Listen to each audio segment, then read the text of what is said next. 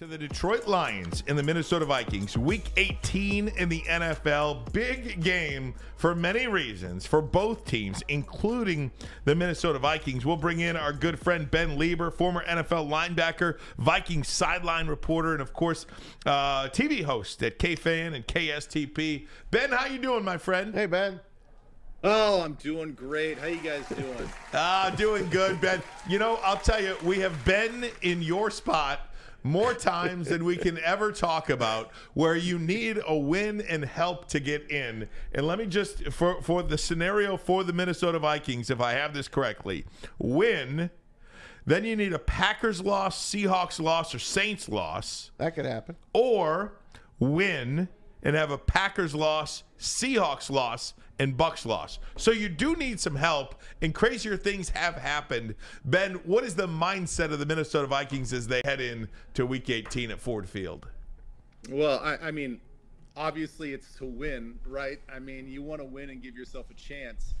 You know, I think everybody's looking at, all the players are looking at the same scenario. I know that they probably think it's less than 2% that they get into the playoffs, but you want to go out and you want to end the season with the win, knowing that your very own Detroit Lions may not be giving 100%, because you guys have to have a few things go your way as well to win, and then you guys have to have a couple other things to happen for you guys to get the number 2 seed. So the likelihood of that happening, combined with the likelihood of us winning plus the 3 other losses, I don't know, man. It'll be interesting to see, but I think that we have a little bit of the upper hand when it comes to the motivation versus what you guys maybe are looking at. No doubt. And Ben, as you look back to just a couple of weeks ago, that game came down to the final seconds in Minneapolis, and it seems like for Minnesota anyway, what could have been if that game, one more play was made in that game. Yeah, and that's the thing. That's the thing that's frustrating about this team this year. Who would have thought that all of these turnovers that we battled early in the season would actually become our identity? It's crazy that it lasted all season long, and we could say that same excuse and make that same excuse for every game that we've lost. That, hey, it's come down to a 1-score game and one less turnover in this one crucial situation, and guess what? We're on the other side. And we're not sweating out a playoff scenario. We're actually in the playoffs, and we're feeling pretty good. So that's just the way it's gone this year. I can't explain it. You know, sometimes it's being aggressive with quarterback play. Sometimes it's just irresponsible quarterback play. Other times it's just a receiver trying to make a play, or just the fluke thing where defensive players make good plays on the football, because that's what they're coached to do. So all those things just sort of cascaded on us this year, and we just never found a way out. Well, you've had probably the worst luck in injuries, as you were saying. I mean, how many more people could be injured on that team? And last week, I thought Kevin O'Connell made a mistake not rolling with Nick Mullins, in my opinion. I watched the Lions game the week prior to that, and he could have won that game, obviously. If that pass was just a little bit better to JJ, you win that game. I just thought he gives you a better chance. Yeah, he throws the interception, but he throws you. I like him. For some reason, I like this guy. I think he gives you a good chance to win. I hope not this week, though. Well, we like him too. You know, we like his risk-taking ability, and we like the excitement in which he plays. It's just, you know, when you battle, like I said, turnovers all season long, and about the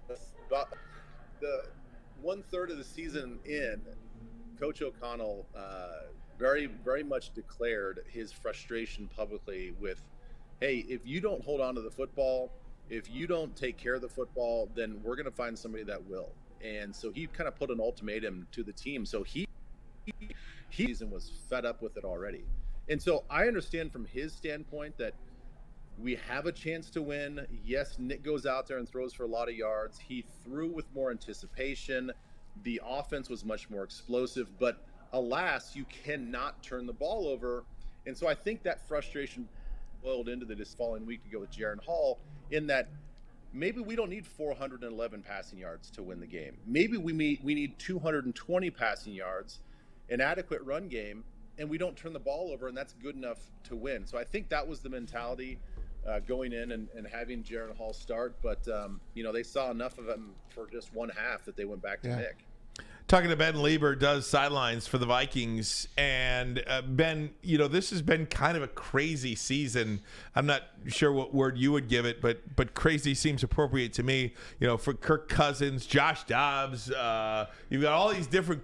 You forget that Josh Dobbs came in and had one of the most electric games of the NFL season. 3 weeks, right?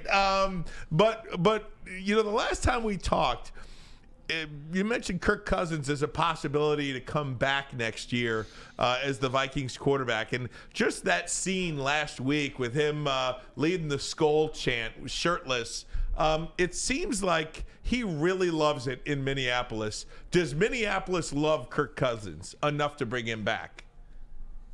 I think so. I think so, more so than any other time.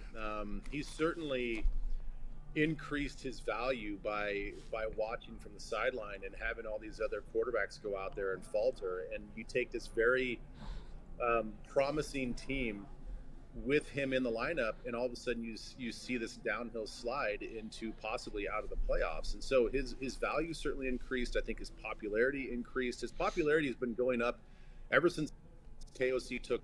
I think he felt a little bit handcuffed by Mike Zimmer. Mike was, much more stern. He wanted to run a tighter ship. I think he had certain expectations for what the quarterback should be and what they should behave like. And so I think he felt a little restricted on not letting his personality out. And then KOC comes in and, man, I know you. We know each other. Like, let it go. I think you're a better player when you're more yourself and you can be a normal human being. And so he's really let that out. I think the defensive players, Za'Darius from last year, I think, was really instrumental in getting that personality to come out. Posting all that stuff, Instagram and social media about the plane trips home and the things that they do in the locker room. I think it made Kirk just feel comfortable. As like, hey, this is who I am. I am a kind of a goofy, dorky guy. I own it. He knows who he is. He loves his Kohl's cash, and I think he would shy away. Who don't? But now he feels the love. I think now he's just like letting it fly. And I think everybody's eating it up because he's always been authentic. I think he's just held back his authenticity because he was told to. Ben, what was your take on the Lions and Cowboys finish last Saturday night? I'm sure you had to at least tuned in a little bit to watch that game. What was your take on that finish? What would you have done? You guys got screwed. Yeah. You guys, flat out got screwed. And I'm disappointed with the NFL.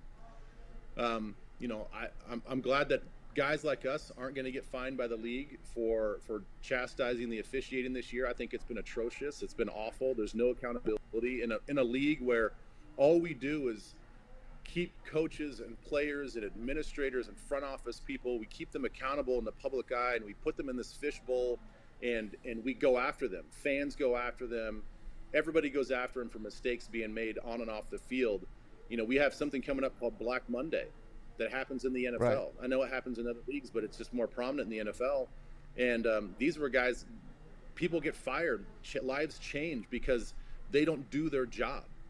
And yet when it comes to officiating, this protection, there's like this invisibility cloak that's put over the accountability officials.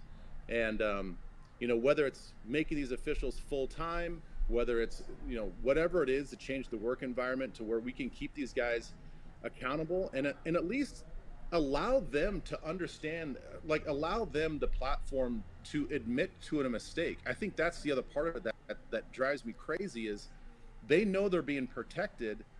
They know that, was it Brad Allen? Was that who the guy was? Yep. He knows he made a mistake. So just say it. Right. I think we're a forgiving society in a lot of respects. And if you own up to it and you're honest about it and you're like, you know what, it's my bad. I talked about it before the game. We got caught up in the game. 3 guys approached kind of simultaneously. I knew that was the case. I jumped to conclusions. I declared 70 the eligible. It was my bad. Don't you think Dan Campbell would accept that? Yes, I think we all would have. Accept that eventually, but they don't. They just hide behind it and say, like, nope, it says in the rule book the player has to declare. Like, how much more declarative do you have to get? He was in your face. He was 6 inches from your nose, and you say that he's got to be more declarative. It's just a bunch of BS. All right, Ben, solve this for us. Once that penalty happens, do you kick the extra point and go into overtime from the 7-yard line? Or do you say, no, we're going to go win this game? Don't let him sway you, Ben. What would you do as a player? Win this game. Yes. Yes. Yeah, that's the answer. You don't Damn want right. you don't want Campbell to change who he is. Like that, he's going for it, and he's going for the jugular. That's what he does. That's who he is. I loved it. I like the idea that they kept going for 2, because that mentality, even though they didn't make it, and here we are talking about them getting screwed over there now, where they, it's going to be hard for them to get the number 2 seed. It was much easier, obviously, if they'd won that game. All those things, but that mentality, that trust factor, I think that's more important to this team as a team builder, as the chemistry and the makeup of this team. That's more important. Ben, who would you rather play if you were the Lions? The Rams or the Packers at Ford Field? And you can't say the Vikings. I think I'd take the Packers. Yep. I know that obviously everybody knows the storyline with the Rams coming back or coming to Detroit and that whole situation with Stafford. But look, I don't like, me personally, I don't like going against teams with an offense and a non-mobile quarterback like Goff, and you're going against one of the best interior pass rushing D lines in the league. I don't think that looks good. I would rather take my chances against a defense that's struggling a little bit, although they look phenomenal against the Vikings last week. Yep. But they're in a situation where they're going to fire their defensive coordinator. So I'd rather take my chances at home with a limited mobility quarterback against a defense that is hopes. So I'd take the Pack. Hey, Ben, last one for you. I'm curious your thoughts. And we never hear anything about Justin Jefferson. And this has been kind of a quiet season for him, obviously playing with 4 quarterbacks. He was injured as well. What's his frustration level? What's it been like this season? What kind of guy is he? Is he a guy that is just going to say, okay, this is a one-off season, we'll get it right? Or is he a guy that says, man, you got to get me a quarterback here and you got to get me one now? I just don't know anything about him. I would say right now, he's the best type of superstar. Yep. It's an amazing thing to be self-aware and as confident as he is. A lot of people are extremely cocky and extremely confident, but they lack that self-awareness. I think that he has it all. He knows that he's good for the league. He knows that he's good for the Vikings. He knows that he's one hell of a player, and we all think that he's the best receiver in the league. And he's not shy about professing his love for Kirk Cousins, and he's been saying it for weeks. He doesn't beat the drum about it. He gives an honest answer when he's asked about it. He is not overextending himself to make sure that he lets the front office know. He's not creating some sort of divide or an ultimatum.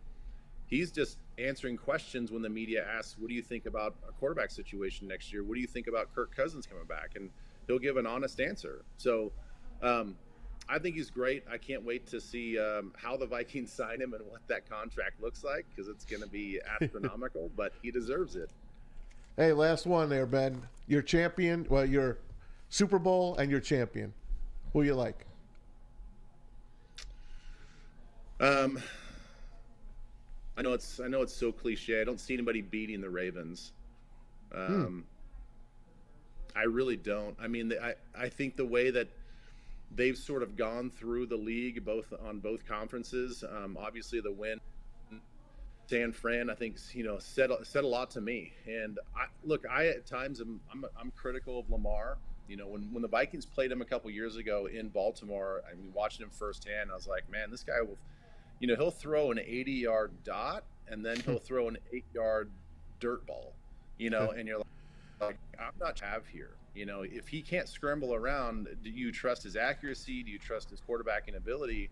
But the more and more I watch him, the guy just makes plays. he just makes everybody else around him better, and you always have a chance with him. So that defense is always strong, and they're obviously well coached. I'm going to go the Ravens to win the whole thing. So Ravens, Lions. Okay. There you go. That's great. We love it. We hope so, right? We Thanks, hope man. so. Hey, Ben, thanks so much. We appreciate your time over the last couple of weeks. And certainly we hope you have a great time here in Detroit. And maybe I'll see you at the game. Back. Yeah, Yes, sir. absolutely. Guys, good luck, man. I mean, honestly, to be honest with you, I think most of the NFL is pulling for you guys. So Thank luck. you. That's We awesome. appreciate it. Thanks, Ben. Absolutely. Great You're a stuff, good Ben. man. All the best. Great stuff to you and the Vikings in the coming seasons.